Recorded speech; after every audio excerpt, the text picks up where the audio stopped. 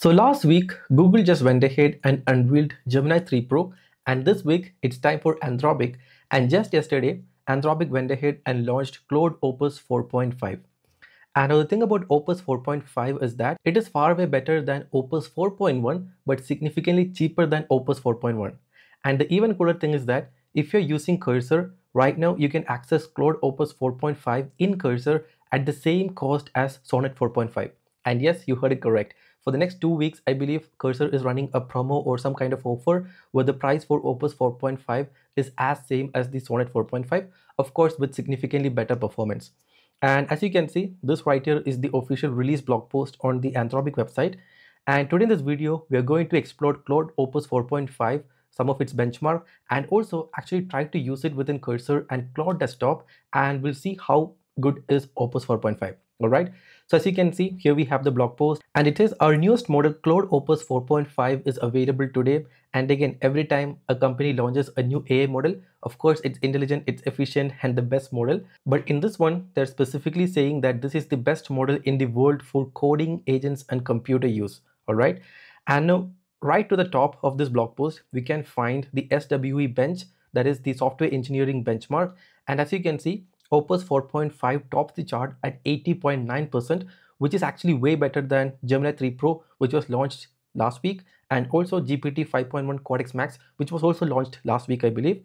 And again, one thing that you'll have to note here is that the range actually starts from 70 to 82. So it's not actually a lot. It might seem like there's a lot of difference, but if you look at GPT 5.1 Codex High, it is 77.9, but it is just 80.9. But it's actually way better when compared with Opus 4.1. Okay. And now if I scroll down, as for the pricing, it says pricing is now at $5 for input and $25 per million output tokens, making Opus level capabilities access to even more users, teams, and enterprises.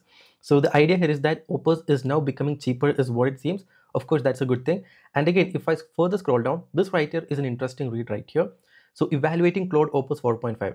And now as you can see, it says we give prospective performance engineering candidates a notoriously difficult take-home exam, and we also test the new models on this exam as an internal benchmark, and within our prescribed 2-hour time limit, Claude Opus 4.5 scored higher than any human candidate ever.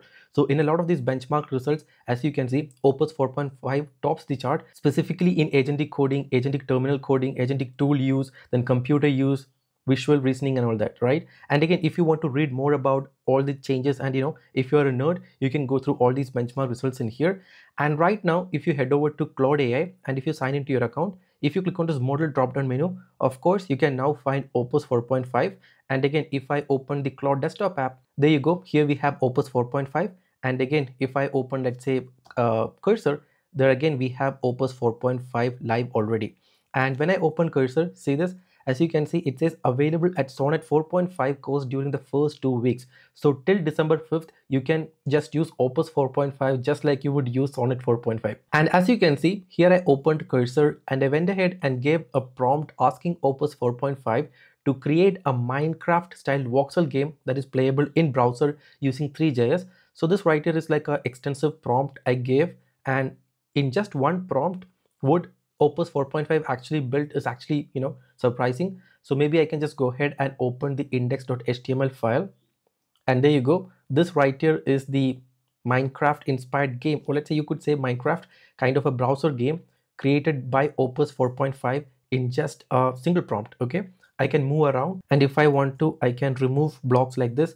And if I want to add any blocks, well, I can add like this. Okay. And again, this right here is a grass block. Then here we have a couple more blocks. For example, let's say sand block like this. I'll select 3 and then stone block. Okay, maybe let's try adding it in here. Okay, there you go. Here we have store blocks, and I can move around, and maybe I can further dig and find water. Okay, see, and again, the cool thing is that I actually managed to build it in just a single prompt. Okay, and this right here is the current state of this Minecraft inspired game. And next up, maybe we can go ahead and ask the AI to, let's say, include the functionality to plant some trees and maybe some houses, right? So what I'll do is I'll simply open Cursor again. And this time around, I'll go ahead and give a new prompt. Perfect. So it actually works. Next up, I want to add a couple more blocks. So I want to give users the ability to, let's say, plant some trees or bushes and maybe even some houses as well. And now I can click on the send button. Okay, right now we only have like a couple of these blocks. For example, we have the grass block, then we have dirt block and stone block. Okay, we also have the sand block. And again, if I click, like if I do the left click, it actually removes a block, and if I do the right click, it actually plants, or let's say add a new block. Okay, that's how it is, right? And again, let's just wait for cursor to, let's say, add this trees and all that. And while that is being done, let me quickly take a second to talk about our sponsors for today's video, TestSprite. Manual testing is slow, expensive, and error prone, and most of the teams spend 40% of their time just writing test cases. So meet TestSprite, the world's first fully autonomous AI software testing agent. So imagine automating your entire testing process, from generating test cases and writing code to executing tests, diagnosing issues, and even suggesting fixes, all with minimal effort. It automatically generates the test code, run front-end and back-end tests, debug issues, and delivers detailed report, cutting testing cost by up to 90%. To get started, you can either use the TestSprite's web interface or the MCP tool in your IDE like Cursor or Anti-Gravity. Just sign up on testsprite.com by clicking the link in the description below and add TestSprite MCP to Cursor or Anti-Gravity. Now just ask the AI to run a full test using TestSprite. Within minutes, it will now complete a full backend or frontend test and shows you the complete results. And the best part, TestSprite suggests fixes so that Cursor or Anti-Gravity or whatever AI agent you're using can itself fix the problem without you having to do anything. You can even schedule tests on TestSprite's web interface so that it will automatically run tests for you and send the complete report to your email. So make sure to click the link in the description below and visit testsprite.com to check out the ultimate AI-powered testing agent in action. Now back to the video. Alright, so there you go. It seems like it's done. So here we have a couple of elements added, that is wood, leaves, planks, brick, and glass. Okay, I'll just go ahead and refresh. Okay, wow, okay, this is interesting. So here we can find a lot of these trees, and now I can move around, and let's say, and next up we can go ahead and try to, let's say, drop some bricks in here. Oops, maybe in here. Okay, there you go. Here we have bricks, and then I can construct the house and do all that kind of stuff. But there you go. This right here is the Minecraft game that the AI was able to generate, specifically Opus 4.5. And then I went ahead and asked Opus to create a new 3D Lego style brick builder. Okay, and that is also done. And maybe I can open the index.html file. And this right here is what the AI built in just a single prompt. I can zoom in, zoom out, and there you go. And I can select the brick size from here and drop it anywhere like this, and then I can change the size, I can change the color. All right, okay, wow. So this is also something that I built in just a single prompt in Claude Opus 4.5, and it uses 3JS, by the way. Interesting, right? So it's actually cool. So as you can see, Claude Opus 4.5 is able to one shot a lot of stuff like this, like complex plane and all that, and this 3D environment and all that is actually working fully in just a single prompt. So that's actually good. And next up, what I want to try is that I'll go ahead and ask Opus 4.5 to create a new landing page, and let's see how good it is, right? So Gemini 3 Pro was actually really good when it comes to front end side of things, and the kind of landing pages that it was able to create is absolutely good, right? I just want to check if Opus is any better, like Opus 4.5 is any better. And the thing about using Claude model specifically, or just about any other model other than Gemini 3 Pro, is that when you give a prompt and ask it to create a landing page or some kind of front-end UI element, it will go ahead and use that purple color, and obviously it screens AI. So let's just say this writer is a gaming platform and I want it to create a landing page for the same. So I can give a prompt in here. So here I have given a prompt asking the AI to create a sleek and modern looking landing page for a gaming platform, which is this one right here. And now I'll go ahead and hit enter, and let's wait for it. Hopefully I don't see any purple color kind of, or let's say how good Opus 4.5 is.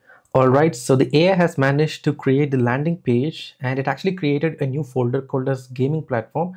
And again, here we have index, main, and style files. Okay, so if you want to review, okay, everything looks good. And next up, I'll try to open the index.html file to see the output, and let's see how it is. Okay, maybe I can open it up. Alright, so this right here is the landing page that the AI has created for a gaming platform. And to be honest, I kind of have like a mixed feeling about it. All the fonts and all that is actually really apt for a gaming platform. All these animations and stuff look good. All these cards look good. and we have that nice, subtle grid towards the background, and also that gradient colors as well. The font looks nice too. Okay, it's reasonably good is what I would say. And is Claude finally getting good at front end? I don't know. And next up, one more update before we wind up the video is that apart from Claude Opus 4.5, now you can directly use Claude Code on the Claude app on the desktop. If you open the Claude app right now, towards the top, you now have a toggle to the Claude Code. That is the web kind of version. And then again, you can actually spin up a new agent, a local one, or let's say a cloud one, and you can start using Claude Code directly in the Claude desktop app. And that is also one more new change along with Opus 4.5. So being able to directly use the Claude Code directly within the Claude desktop app, I'll take that. And again, definitely make sure to check out Cursor, and you can now use Claude Opus 4.5 for the same price as that of Sonnet 4.5. And trust me, you definitely don't want to miss it.